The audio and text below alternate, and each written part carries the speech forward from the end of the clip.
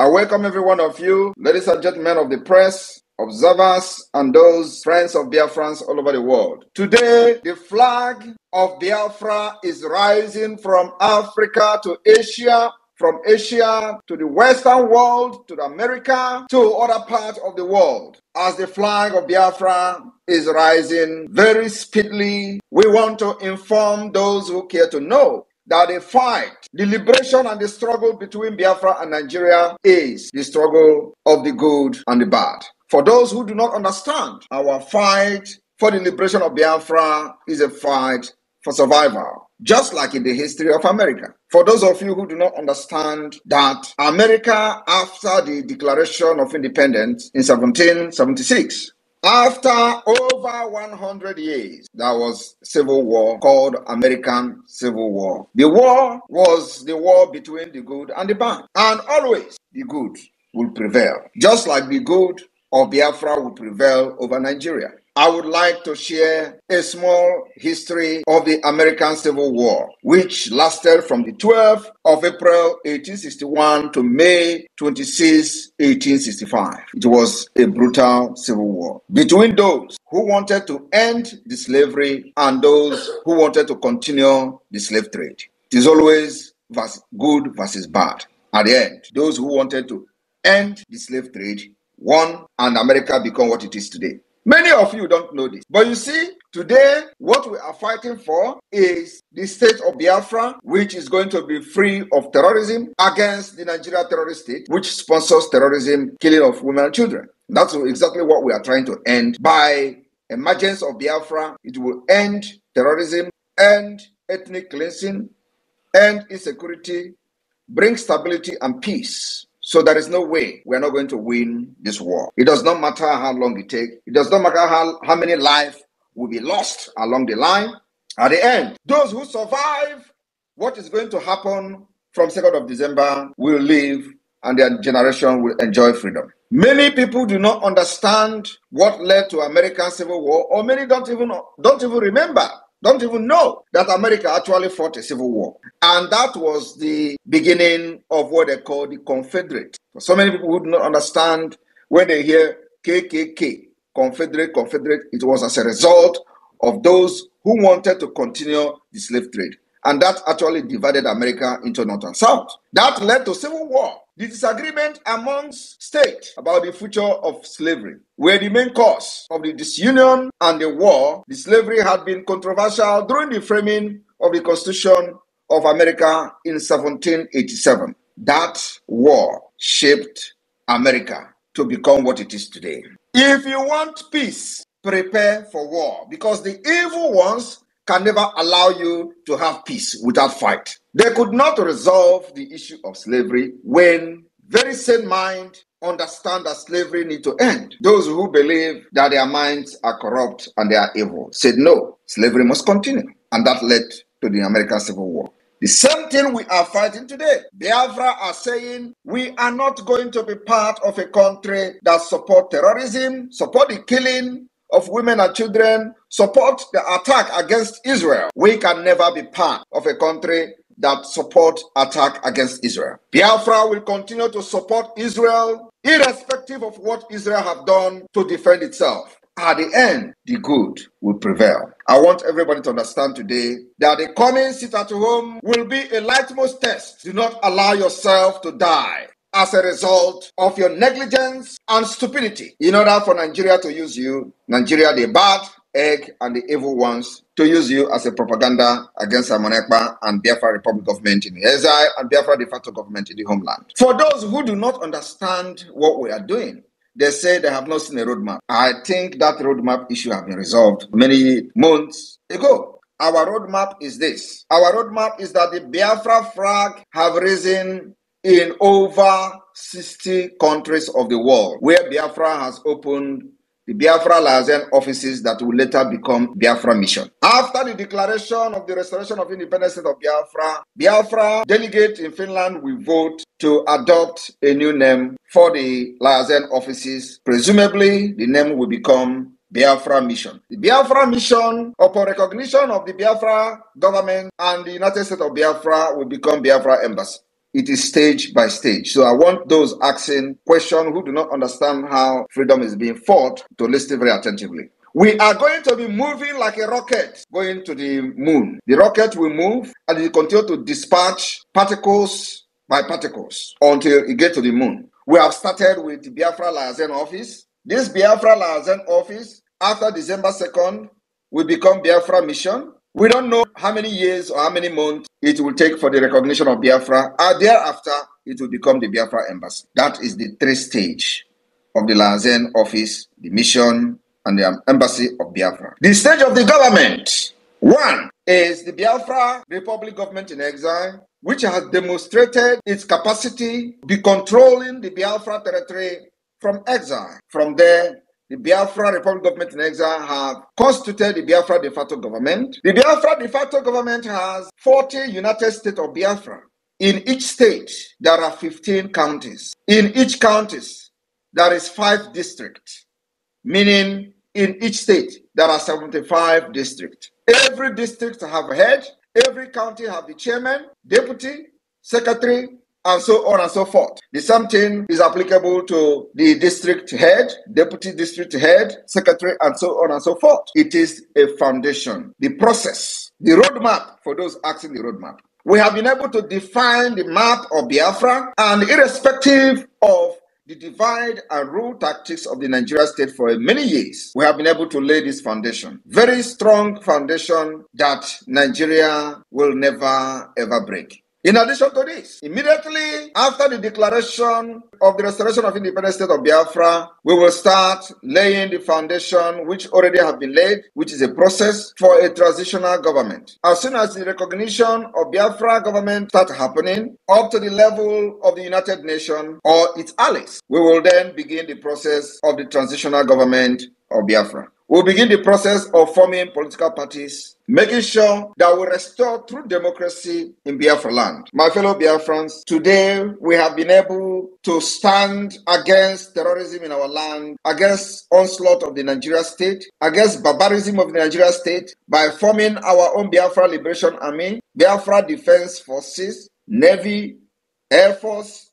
Even though we do not have ship, even though we do not have the aircraft, fighter jet, the foundation has been laid. The police, state police of the Biafra de facto government is on the way. Our aim and objective is to make sure that the entire Biafra land is sealed and secure. That is the reason you are not hearing terrorist attack like they attack other parts of Nigeria. We have succeeded in safeguarding our land. But wait a minute. Who are those going around burning our homes, our villages, and communities? They are the Nigeria Army, Terrorist Army, and other security terrorist agents within the Nigeria territory. Today, nobody is talking about it. Some people will tell you Simon Ekpa is the one that is drawing the Nigeria Terrorist Army to Biafra land. And many of you believe it. Many of you believe it was Simon Ekpa that is bringing insecurity. Ask them, what gave birth to Simon Ekpa actions and activities in Biafra struggle? Was it not the insecurity that the Nigeria government has brought to Biafra people? They tell you Simon Ekpa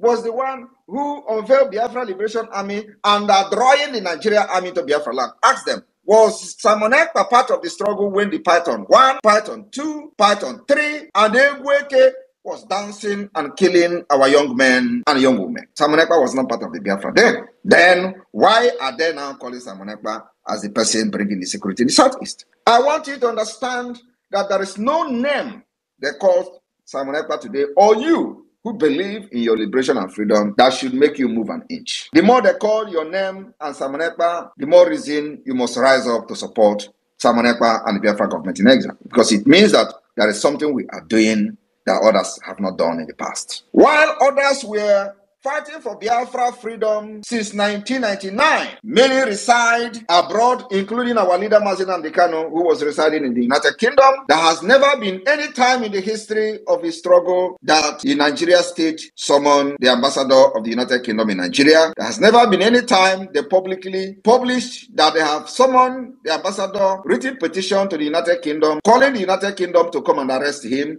calling for the repatriation of Mazi Nnamdi Kanu. That has never been since the start of the IPOB. But now, you see, every media in Nigeria every illegitimate governor, every criminals, whenever opportunity is given to them to talk, they will call for the repatriation of Simon Ekpa. But since 1999 to 2012-13, when IPOB was formed, till the arrest of Mazi Nnamdi Kanu in 2015, till the kidnapping of Mazi Nnamdi Kanu in 2021, there has never been anywhere, any day, Biafra was discussed on the floor of the National Assembly. Our resolve, our resoluteness has made the issue of Biafra to become a topic at the National Assembly of Nigeria. It has never happened since after the war. The roadmap today, the activities of the Biafra Republic government in exile has pushed the illegitimate representative of Nigeria all over Nigeria state to be calling for restructuring. It has never happened in the past until now that the Biafra government in exile has come to take full responsibility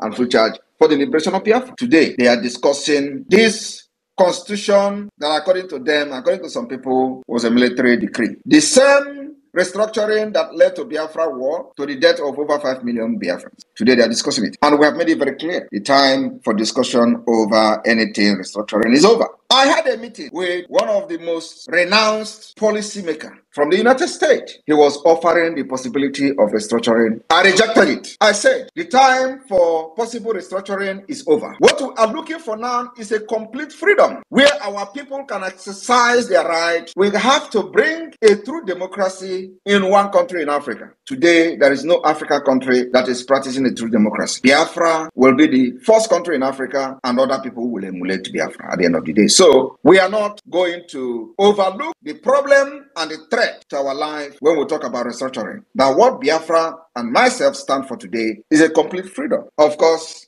after giving my reasons, which is very grounded in our predicament today, he agreed. The road is going to be tough. I said we are not saying that the road is not going to be tough, but our stand must be made very clear to anybody who care to listen. Those who want to use Takia that the Fulani have used to kill and invade land and grab and conquer, we can never succumb and fall for it. We are not going to be in any table with anybody discussing restructuring of Nigeria. Nigeria can never restructure. You cannot restructure a faulty foundation. You can't build in a foundation that is broken. You can't build in a foundation where there is no concrete foundation to it. Nigeria remains a country that was built on lies, propaganda, and can never stand the test of time. And here is the test of time. Biafra government in exile and the de facto government in the homeland has given Nigeria a test, and they are not standing it. Those of you in Biafra land that are making videos, when the Nigerian military, terrorist military comes to kill our people, make sure you make video and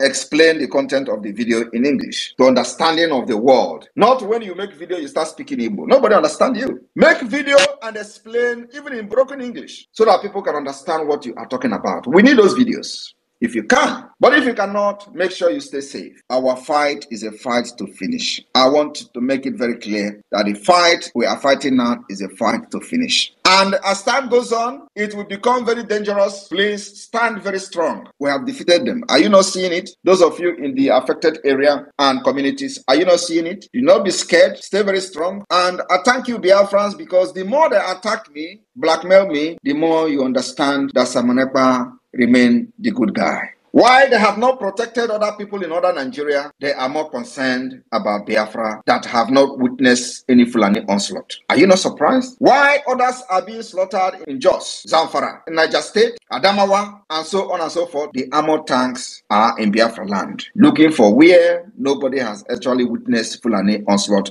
since 2022, that the Biafra government and autopilot took over the affair of the Biafra struggle. I have read why some people are shouting, when ESN was there, they were only protecting the villages, the bushes, and all that. They did not attack Nigeria army. And now, Biafra Liberation Army is attacking Nigeria army, and for that reason, they are invading our land. Look at those idiots. Ask them, when the ESN was there, were there not armored tanks running our villages, burning our villages, where Abba was leading them to kill the commanders of the ESN? You know, these idiots, they have no brain. Was Simon Ekpa part of what was happening then? The answer is no. How many commanders of the Eastern Security Network was killed before I took over the Biafra struggle? Many of them were killed. Their body displayed on social media, a mockery of the highest order, and we have come to restore the dignity of Biafra people. Since you took over the government and this administration, have you seen where they are displaying the body of any commander? The answer is no. Even when they go and capture innocent people and show them, it doesn't move anybody. It doesn't sell. But before, every blessed day, we saw Abakaire and his group running over our villages. These idiots and criminals has forgotten that just a few years ago, they go invent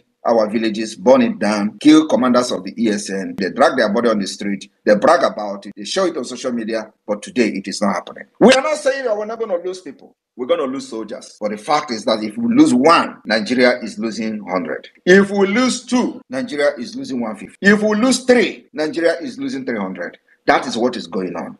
And it will continue to be like that. You don't fight in a war like this and expect not to lose soldiers. You're going to lose soldiers. Like Mazen Nnamdi Kanu, who understood the fight very well, he said, they will kill us, we will kill them, but at the end, Biafra will come. That's exactly what is going on. But our job as a government is to provide equipment, material, weapons that our army are going to use so they will not die like chicken. But look at, our land is with us. Why they come, they die. I want everybody to understand that the coming sit at home will be like never before.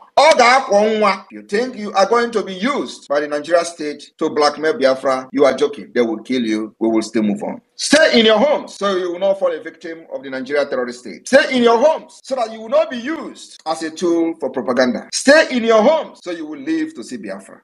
Stay in your home so that your children, your siblings, and your families will be happy that you are still alive. Do not go, if you are serving Nigeria within Biafra territory, do not go to Secretariat because they are going to station their killer squad there to kill you, to blame it on Simon Ekpa. No amount of propaganda and threat will make us back down on this sit at home. This sit at home will be very effective in Biafra land, and we will show the world and the illegitimate representative of Nigeria within Biafra land that we have delegitimized them. Legitimization is what we are going to prove in the coming sit at home. Do not say we didn't warn you. Do not say we did not inform you. This is not the first time it is happening. It has happened in the past. They will only use you and use your body to do propaganda, and at the end of the day, nothing will happen. Sit at home, especially on the Friday, which is the 2nd of August. Our place is only Christians, traditional, and Jewish. That Friday, the last day, will mark the beginning of the cleansing of our land.